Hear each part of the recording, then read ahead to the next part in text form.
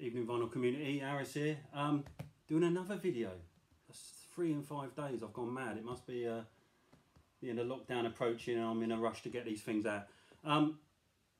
It's the 8th today, and I was thinking it was the 8th of April that I think all of Britain found out at 9 o'clock, so in a couple of hours, Kurt Cobain had died, because they announced it on the news, BBC News. I think it was Jan Leeming. I remember sitting at home, I was waiting for Beavis and Butthead to come on, Channel 4, and the headline was Kurt Cobain of Nirvana, and there was that second I thought, I think they're going to announce he's dead, and they did.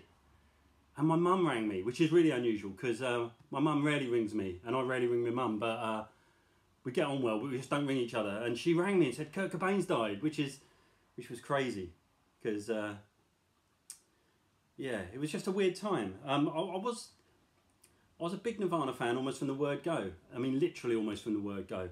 And it was the first rock star death that kind of affected me a bit, although not too bad. I was sort of going off Nirvana, to be honest, at this stage. But yeah, I always tell the story of I went to our Price in 1989, and Nirvana were already getting quite big in the UK because they employed Everett True, who was the main journalist for the Melody Maker, to be their publicist, because they realised that in England you could break bands really quickly compared to America.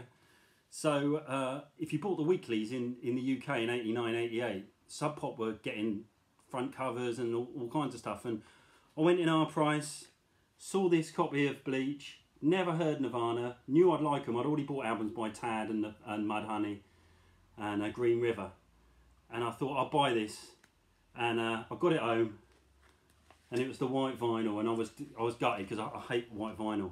Tried to take it back.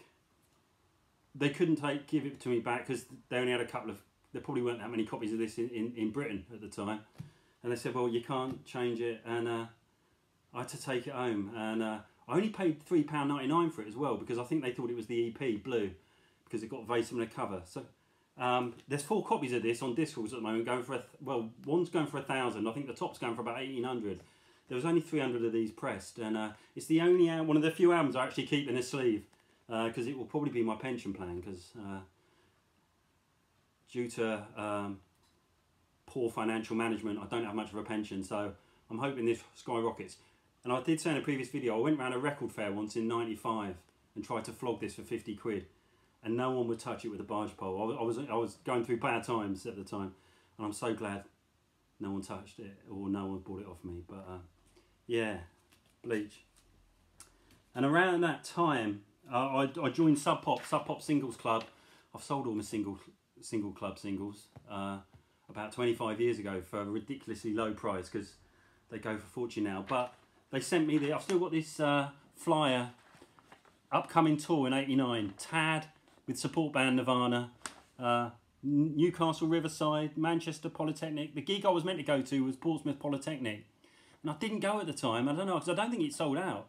And I can't remember why I didn't go. I think it was a Thursday night. But yeah, absolutely gutted.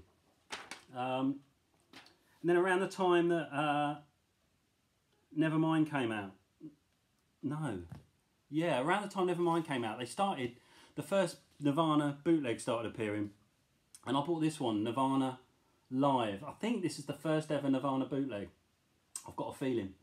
I bought this, I think, about December '91, and it's a gig from the Blind Pig in Ann Arbor, Michigan.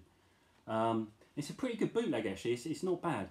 And the weird thing is, I listened to this a lot when I was young. It is pretty listenable too. It's got some great songs on it. Stuff that hadn't been released, or I hadn't really heard of. I don't think I owned Molly's Lips at the time, or Stains, so it had some good songs on it. And years later, I'm on YouTube, and the gig appeared on YouTube, which was kind of disappointing, because when you have a bootleg, you kind of play the album, you play the gig in your mind, don't you? So to actually see the gig was kind of disappointing. I don't know why, but yeah, this is really good. I don't know what this would be worth now, because obviously they never put price up on Discogs. Probably not that much, but I think this is one of the first Nirvana bootlegs anyway. But yeah, it's decent. just before then, I bought. I mean, this was just sitting in HMV. They used to have a little box of 7-inch singles, and this is Nirvana's Sliver and Dive. On, I think they call this hot pink vinyl, and this was just in a box. I think it's like £2.99, and I bought this. And I mean, this is their greatest 7-inch, I think. Or I mean, Sliver and Dive are both phenomenal. Absolutely love it. And yes, I think it's my only Nirvana 7-inch, and again, I imagine that's worth a couple of quid now. But yeah, fantastic. And then Hole, of course. I used to have the first Hole album on colour vinyl, but yeah, that went in the big sell-off of 2003. But I've still got a 7-inch, and there's Beautiful Sun by Hole with a picture of Kurt on the front, and it's a really great song. And I do quite like early Hole, especially Burn Black, which I think is one of their great singles of all time.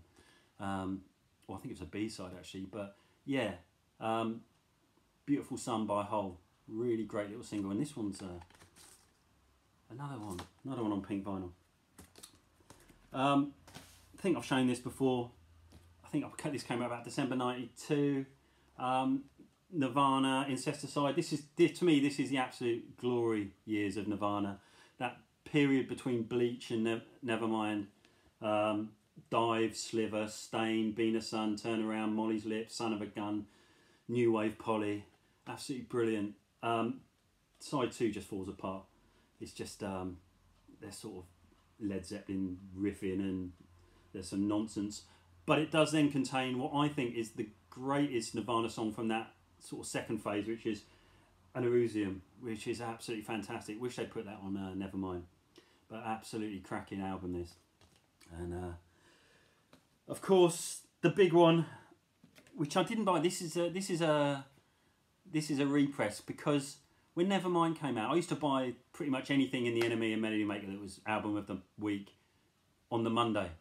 So I dashed out looking for Nevermind, and was really confused because I couldn't find it anywhere. And considering it was on a major label, I couldn't get my head around it.